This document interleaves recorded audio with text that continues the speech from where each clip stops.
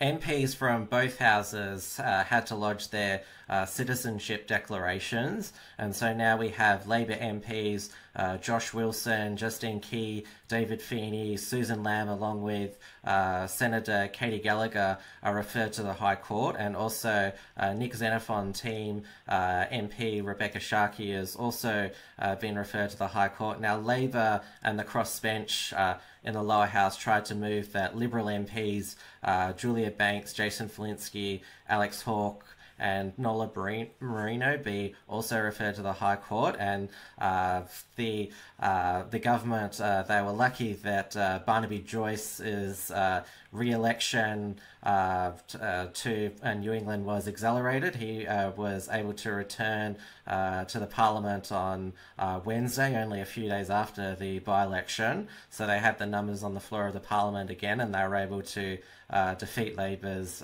motion to refer their MPs to the High Court. And it seems that they did this basically because Julia Banks, who suspected she might have Greek citizenship, she's in a marginal seat in Victoria, Chisholm, which she actually won off the Labor Party at the last election because the former Speaker Anna Burke retired, and given the polls as they are at the moment, they would be guaranteed to lose that seat.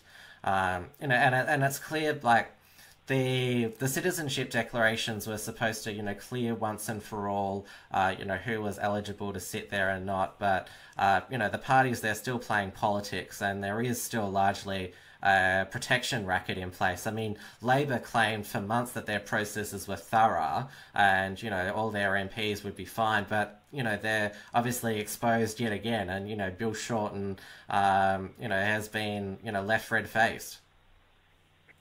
It seems like an issue that both parties have been playing politics with, and that they're not really serious about. They've just been holding off and trying to make political points on the other team and make sure that they've, gotten that they've been the ones to have members put forward to the High Court and that they were safe, and trying to. It's just a big game, really. Yes, I mean, Chisholm's definitely going to go. I mean, no question asked. It's an electorate that's really holding on as a marginal, and under circumstances of a by-election, they'll be gone.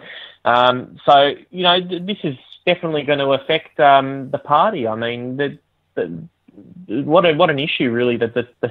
It's ruined lives, so to speak, amongst so many politicians. But this is what happens when people don't really read into things and follow the laws, whether you agree with them or not. I mean, that is the current circumstance that we're in.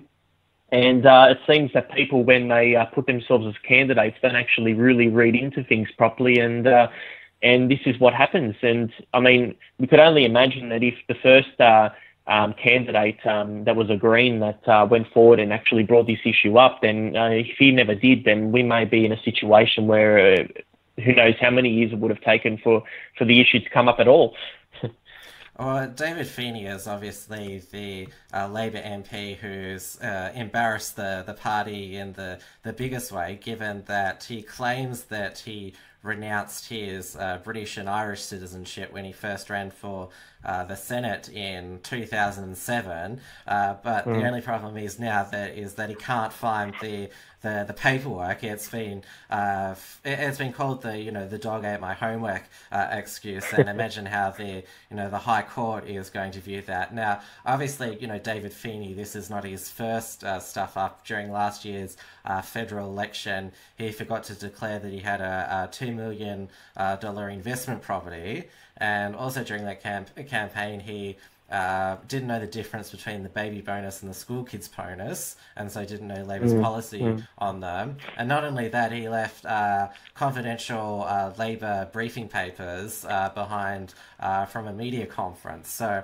I dub him, Forgetful Feeney. Now, he survived this long, like Dastyari, because he is a major power broker in Victoria. But it's interesting that even now, the rest of the Labor people in Victoria, they've given this, forgetting his paperwork, they finally, crack the shits with him. And, if they do have to go to a by-election, because he's in the inner Melbourne seat of Batman, which takes in the state seat of Northcote, which the Greens recently won at a by-election.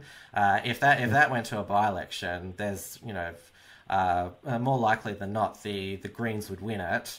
Because Liberals would not run, who would be able to deliver the Labor Party preferences, and I don't think the voters at Batman would really want to vote back in the guy who, forced them back to the polls because he couldn't find his paperwork. Yeah, it's a very inconvenient situation, isn't it? The old paperwork story. But this is what happens when people are unorganised as such, he's really a dud candidate. And, I mean, you actually look at the records. Labor's held the seat for a long, long time. I mean, apart from a couple of years of being an independent, it wasn't since the 30s that they didn't hold the seat. I mean, it's a strong Labor seat, but with the Greens vote being so much that it is, I mean, the Greens actually polled higher than Labor in the primary vote by about a percentage point, but after preferences just crossed the line on a 51% margin. I mean, there's no doubt that he'll be gone after this if he was to be in a by-election, and he would definitely lose. I mean, the Greens are making roads here. They won the Brisbane seat, obviously Maiwar, and they'll definitely gain this one as well. It's very shocking, and how Labor's going to actually be able to cope with it is something that they're going to have to deal with. Malcolm Turnbull, he is finishing the year on a high. I mean, he's obviously pleased that, he, got his, precious same-sex marriage through, but there's also a lot of other people in the government who are pleased that this issue is, off the agenda.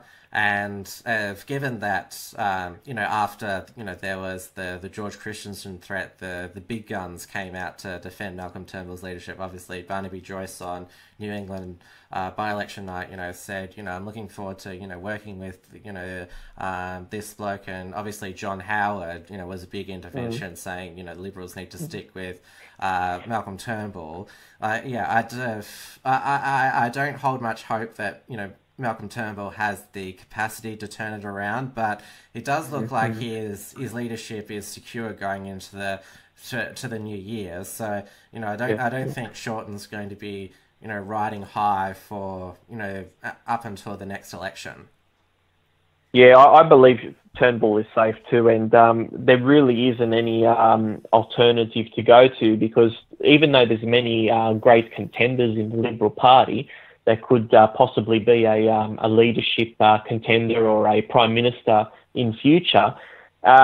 People don't want to continue seeing these leadership changes at all, and it only does damage to them. I mean, it was wrong for Turnbull to toss Abbott out in the first place in 2013, and we've actually seen that Turnbull at current is doing a lot worse than Abbott ever did. But people will think worse of it if he was replaced with somebody else, even if they were better, because the party has a stain on it. It's nothing to do, or not entirely to do, with the leadership, as bad as a leader might be, but it's the brand. It's the brand that needs reforming, that people need to start trusting again, rather than just the leader. I mean, because it's a team effort. It's not just to do with the leader. And as bad as a leader is, there's also treasurers, there's immigration ministers, there's people that are putting out policies out there that are affecting the people. So Turnbull is safe, and I think he will be the leader next election, because I don't think it would be a positive for the Liberal Party to switch at all, given it doesn't work in their favour, as it didn't work in their favour last time when they did it to Abbott, and we've seen a decline in the party ever since.